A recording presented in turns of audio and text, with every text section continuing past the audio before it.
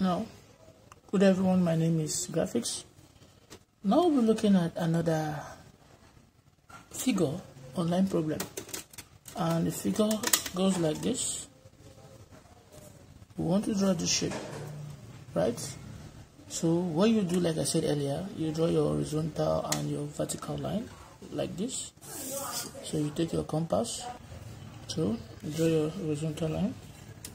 Similarly, with the help of your compass, your set square, you put it on your T-square, and you also draw a vertical line this way, just like we did in the previous question. Now doing this, you'll be having this way, right?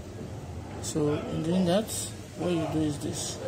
So after doing that, your horizontal and vertical line, you take the radius of this circle. We know very well that the diameter of the circle, this circle, you see the arrow, is 90. This thing symbol means diameter. You divide it by 2, you're having 45. So you're going to measure 45 using your compass on your meter rule. So if I start from 0 here, I move to 45 here, in between 4 and 5, that's 45 millimeter, right? So I'll place at the center here, and I'm going to draw my circle. So I'll draw my circle from the center. I'm going to thicken it. I'm going to thicken it. So all good. So that's what we'll do as first. Now the next thing we do, our normal procedure. This is the center line. This is a circle. You know, a circle is also a symmetrical object. So now do that. Long, short, long, short, long, short, long, short, and long. That's the center line. That is the symbol for center line. So the next thing is long, short, long, short, long, short, and long.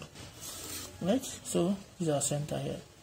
Now if you look at our diagram again, we want to draw this circle, this one here. The first one should be this, right? So I'll take my compass, this at this point, and I'll extend it to the beginning of this circle here, at this point here. You can see at this point here, I'll extend it to this point here. You can see that? I'm going to draw this. You can see that? So I'll do the same thing for the other point too. Place it here also. Then I'll adjust it to that end. And I'm going to draw this. That's the first one. Now the next one is, there's another one that's lying at this end here. So I have to just put another 45 degrees since the angle is telling us the angle here is 45. So what I will do is, with the help of my T-square, I'll place my T-square like this, right? And I am going to take my 45 degrees set square, which is this. 45 degrees set square, which is this. Place on the T-square, and I'll move it to this point here. You can see. So I'm going to draw this to be more like a line this way, a center line also, because a circle is a symmetrical object. So this is what I have, right? Now I will turn this point again to this, to face the left, the right, and now I will not draw a line. I will only mark where I want my compass to be placed, which is here and here, right? So what I will do is, I'm going to take my compass, place it at this point. I will extend it to this end in here. You can see. Then I'm going to draw this.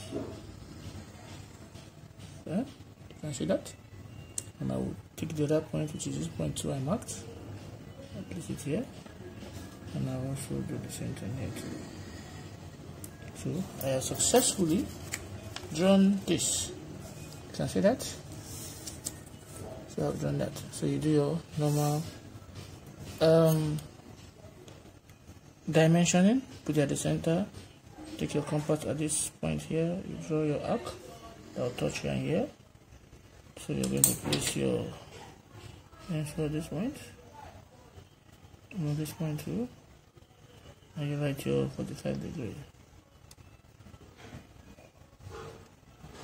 right? And you can see your dimension of your is 90 diameter. So that is it. If it was helpful, don't forget to click on the subscribe button. Thank you.